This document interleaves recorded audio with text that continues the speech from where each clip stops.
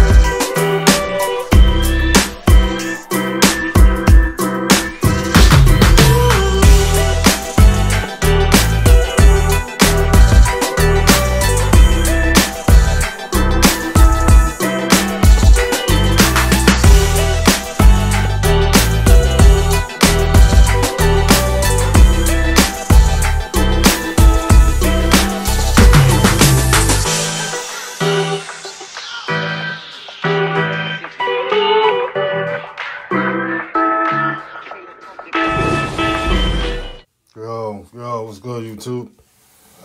Mike Biggs Boxing coming at you with another one.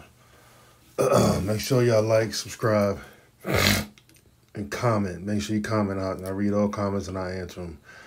And subscribe to the channel. All right, let's get right into it. Hurd against Resendiz.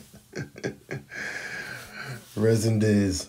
I can't say the dude name for nothing. Anyway, man, good fight. I don't think Hurd was ready for it. And let me start off by saying I think Hurd should retire. I mean, I used to like to do, I still do like him, you know what I'm saying? I like his heart. I like his grit. I like his ring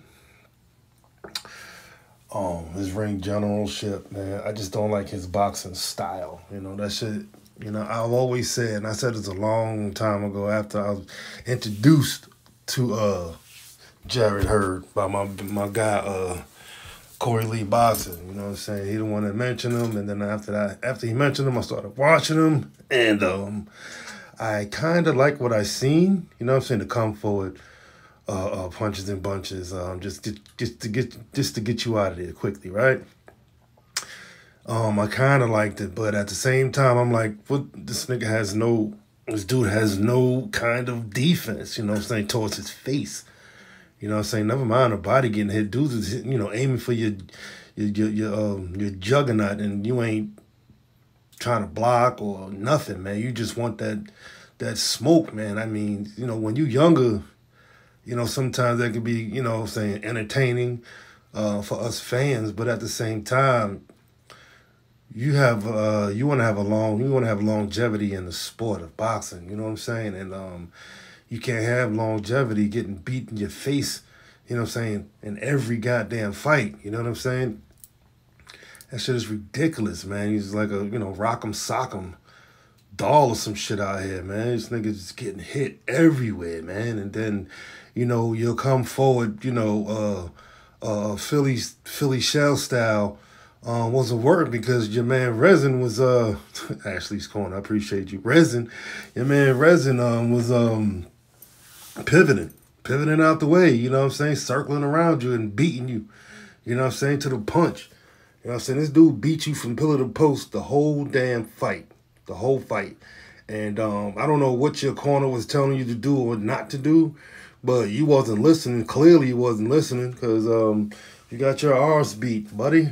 You got beat, man. And I hate for a man to get beat like that, but, you know, if that's the way you're going to fight, man, that's what you deserve. You know what I'm saying? And you just ran into a wrong one Saturday night. You ran into the wrong one. I mean, I've been said it a long time ago. You should not use your face to block punches. You know what I'm saying? Especially if you in a weight class where ain't nothing but power coming at your ass. You know what I'm saying? 160, 154. That's ain't nothing but power right there, bro. Nothing but power. And you know what I'm saying? And you failed the task, man. You ain't get the memo, bro. You need to either go back to the drawing board, get yourself some new trainers. I mean, clearly your conditioning was good because you were still ready to go. But skill-wise, man, you didn't match up to Resin. Resin did his homework. He knew what you came to do. He knew what you was going to do to him. And he prepared properly. You know what I'm saying? He prepared for it. And I just don't think boxing as a sport you should be doing it anymore, Mr. Hurd, because if you like your faculties, you're going to need to stop doing this right away because you won't be, nobody's going to be able to comprehend you by the time you're 40. You know what I'm saying? That's not no way to live. And then, you know, multiple other problems might pop up because of all the damage you've been taking. You know, look the way your face looked when you fought Laura. Laura was banging the shit out your ass. I don't know how, you just seemed to be taking all that shit. And I'm pretty sure you got hurt a couple of times against Laura. I mean, your last 3 fights was iffy. You know what I'm saying? To say the least, bro. And you tried to, actually, you did try to do something different in one of your fights, and you was on the outside, you was landing, you know, shots, but it just wasn't good enough. You know what I'm saying? It wasn't good enough. It wasn't good enough, so you just got to go back to the drawing board and make some changes or retire. Retire from boxing all the way. Anyway, that's all I got on it, man. I didn't want to, you know, talk too much about it. Like I said, I like Jerry Hurd. I mean, he's a hell of an athlete, a hell of a fighter. I'm just mad he never made changes to what, you know what I'm saying, to his fight style. Because if you continue doing this, man, you're going to be walking around like James Toney. What, nigga? Anyway, that's all I got, man. Shout out to my almighty LDBC. Make sure y'all like, subscribe, comment, and share the video, man. Share the video so, you know what I'm saying, get rotation. All right? I'm out. Peace.